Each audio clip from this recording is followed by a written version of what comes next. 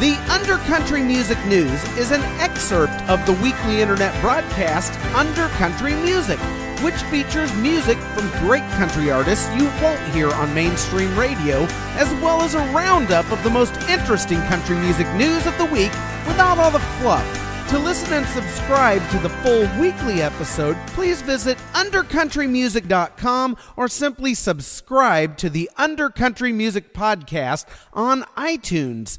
Let's get into it. Yeah, that's what I do here. I just blabber my face off. And I don't know what the heck just happened, but when I said that just now, my phone came alive, like with that Google Now stuff where it's always listening to, and gave me some Wikipedia entry about NASA or something. Boy, you know what? I don't think it was NASA they really wanted. I think it was the NUSA, because it is time for the Undercountry Music News! Dang, that was good. The Undercountry Music News is where each and every week I dive into the cesspool of Google and I slosh around in the muck, in the stinky muck. As my 5-year-old son Evan likes to say, the stinky butt muck. And you know how every once in a while you can find something valuable even in the most vile of places? Well, that's what I do here. I go onto Google.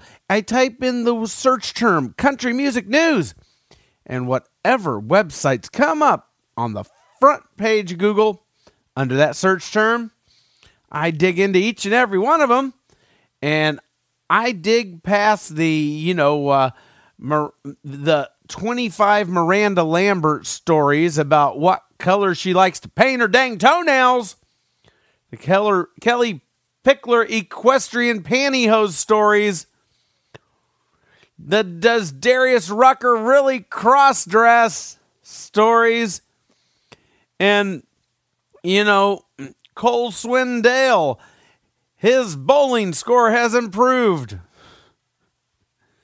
And I dig past all that, and I find the one or two actual news stories, and I present them to you, the listeners, the participants, the supporters of Undercountry Music News. I don't really want to say listeners, because that sounds like this is just a one-way deal. Because if you weren't here, well, I'd do this anyway. Because, I mean, my numbers are really low, baby. You don't do this without a love for it, you know what I mean? Oh, yeah. Anyway, I get a couple from here, a couple from there, and then, I sort of smush it all together until I get a big nose ball of news. And then I pick it and I flick it on you.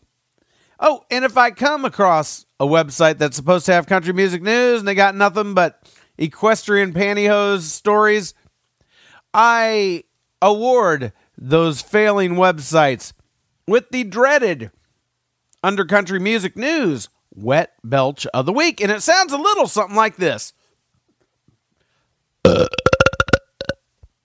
Wow, I never know what I'm gonna get. That one was very staccato. It's like a deep staccato. See what I had? I had a half a rotisserie chicken with some mixed veggies, grilled veggies, and then my wife surprised me with a little slice of cheesecake pie because I'm recording this on Pie Day. Saturday Pie Day. There should be Friday Pie Day every week. Anyway, let's get into it. Over at CMT, Country Music Television, there's an article about Carrie Underwood's date with a gassy, chubby dude. Okay, well, this one's definitely false. I have never dated Carrie Underwood. In other stories at CMT, Shania brings back leopard print. Miranda's childhood dreams come true. I mean, come on, really? This is the kind of drivel CMT passes off as country music news? How can I not give the wet belch here? I mean, I just demonstrated it. Now I got to do it in the very first website I go to. I mean, this is just crap, people. And, you deserve better. I deserve better. I mean, this is insulting to the intelligence of the fans of country music. And yet, here they are, number one in the search results for country music news every single week. And all they do is shovel crap. Now, that's all that matters, right? Shovel crap, you're number one. No. Here's what really, really matters. Here it is. The Undercountry Music News Wet Belch of the Week is what really matters. You got to know that stuff, okay? All right. So, let's head to Taste of Country while grilled veggies, cheesecake, and rotisserie chicken are still fresh in our mouth. Wade Hayes, the country artist behind the song Old Enough to Know Better, has given fans an update about his health. He's battled cancer twice and has a large part of his large intestine removed currently. I say currently as if he'll get it back someday. A lot of his liver is gone now, and his last bout was especially bad because it got in his lymph nodes, and he says he has so many surgical scars now that he looks like a baseball. That stated, he goes on to say how he feels like he has a real purpose now. Not just when he performs, which he still does, by the way, but in everyday life. I'm paraphrasing because I don't want to read the column verbatim, as I'm not really sure what the legalities of that might be. Anyway, but, I can say, hey, I read this over here, and this is what I read, and here are my thoughts and feelings on it, which is kind of what I do here, okay? So, So, anyway, thank you for the update, Wade Hayes. I think we're all glad to hear that you're still out there getting it done, and maybe we should all get out there and live like we were dying. Not a Wade Hayes song, but you get the idea. By the way, I think Wade Hayes actually does not currently have cancer going on. He's got, he's okay for now. So it's not like he's on his deathbed. But, man, that guy has been through the ringer. And let's keep him in our prayers, okay? All right. The Country Music Hall of Fame has announced an upcoming Luke Bryan exhibit. It will run from May 22nd through November 8th, entitled Dirt Road Diary, and I think I just threw up in my mouth just a little bit. And in a bit of sad news over at Taste of Country, Americana artist and champion of the genre, Billy Block, has passed away at age 59. He held a weekly showcase in Nashville and hosted a long-running radio show highlighting singer-songwriters in the genre that would eventually become known as Americana. He died of cancer. May God receive you well, Mr. Billy Block, champion of Americana music.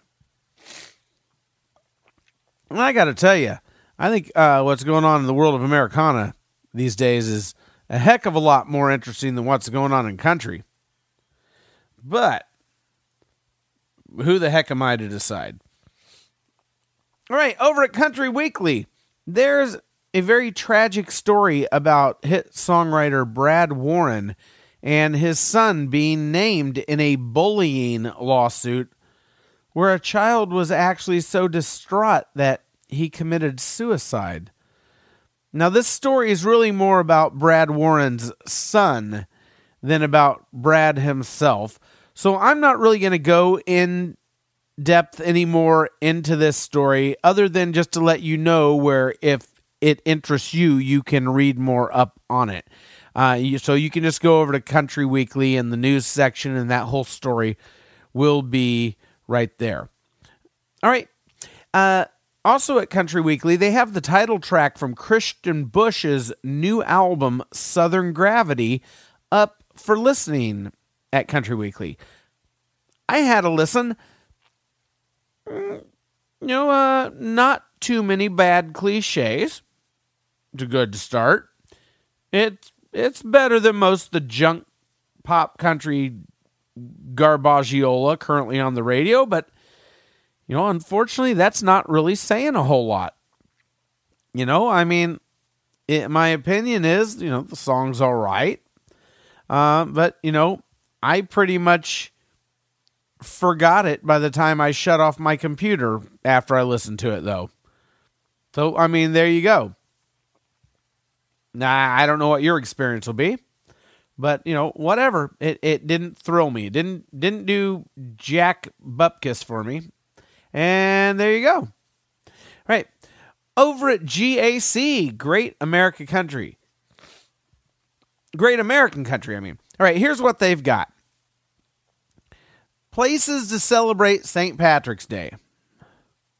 The best pinks all out. That's about drag racing. Spotlight on the most influential women of all time in country music. You know what? A list of legends. It is not news. I'm sorry. Furniture painting tips. 2 different articles about Eric Church's chart positions. And 7 music festivals you can't miss. Okay, well that one somewhat useful if you're into spending several days and a small fortune in the middle of nowhere. In what pretty much amounts to a war zone disguised as a party to hear bands which will be coming to town anyway. But whatever, that might be for you. But anyway, and they have 3 different articles that are recipes. And this is their country music news section. I mean, seriously, WTF. I don't have a choice but to get chubby and gassy like Carrie Underwood's date.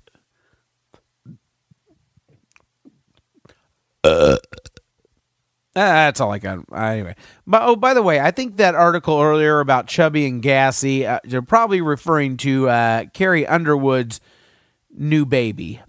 Her baby's been born, and it really didn't say her baby had been born in that article. I just chubby, gassy. I figured it out as I kept going through the news, though. All right.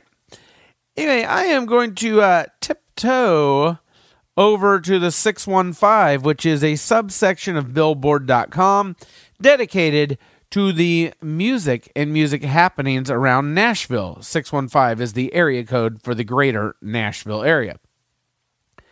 Aaron Tippin. Hey, my friend Doug Larson works for Aaron Tippin. Anyway, he is celebrating 25 years in country music with a new album called This Side of Life. There's a nice long article about Aaron where he talks about where he is now, his son who's a music artist, and how he's not making the same mistakes now that he did early in his career. We're talking about Aaron, not his son, because Aaron says he was so focused on getting to the next milestone early in his career that when he had successes, he forgot to stop and enjoy the moment he was in. And I did a lot of that myself now that I think about it. Anyway, read the whole story over at the 615. And this has been your Undercountry Music News! Thank you for listening to the Undercountry Music News. The Undercountry Music News is just a small excerpt of the weekly internet broadcast Undercountry Music, where I play music and have great interviews by lesser-known original country acts. Get on over to undercountrymusic.com where you can listen and subscribe. Stay under, stay country.